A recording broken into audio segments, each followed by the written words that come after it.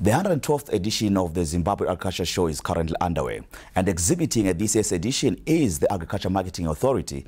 And right now I'm joined by their Chief Executive Officer, Mr. Clever Isaya. Mr. Isaya, good day and welcome to the program. Thank you for having me on the program. Mr. Isaya, to get us started, maybe you can start by unpacking to us what AMA is all about, or the Agriculture Marketing Authority is about. Okay, thank you.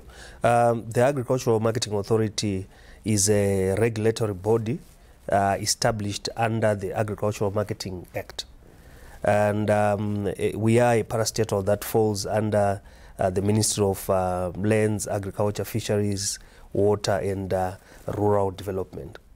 In terms of our mandate, our primary mandate is to regulate the production, processing and marketing of all agricultural products in Zimbabwe. And we do this through administration of a number of statutory instruments that look at various subsectors, your grains and oilseeds, horticulture and livestock, including poultry, and recently also including industrial hemp.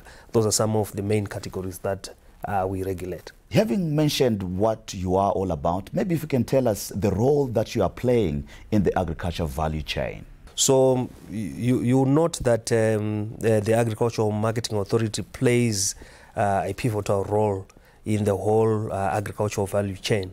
I think to summarize, our role is three-dimensional. Number one, obviously, is looking at the regulations that we administer. Under the regulations, our mandate is to create an enabling environment that benefits all the value chain actors within the agro value chain. So that's number one. Then number two, we facilitate market development, market linkages for the various stakeholders that we work with.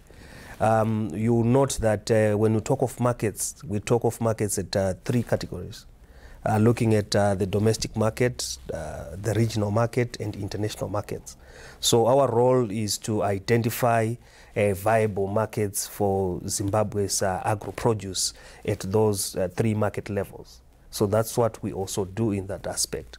Then the third item, which is part of our mandate, is around value chain financing. As an authority, we are also mandated to raise value chain financing to promote production of identified value chain. So I would say, in a nutshell, that's what AMA does in as far as our role is concerned. Mr. Isaya, in conclusion, you are exhibiting at this year's edition of the Agriculture Show. What can we expect? In terms of our primary objective at this year's Zimbabwe Agricultural Show edition is to promote development of the agricultural sector. I think as espoused in the National Development Strategy 1, we are looking at export growth, we are looking at import substitution, we are looking at improvement of livelihoods. So as AMA, part of the initiatives that we are working on, looking at how we can contribute to meeting those objectives. So at our stand, we'll be sharing quite lots of information on how we can capacitate farmers to take advantage of the opportunities that exist in the global market. Mr. Clever Isaya, the Chief Executive Officer of the Agriculture Marketing Authority, I must thank you very much for joining us on the program. Thank you very much, Mr.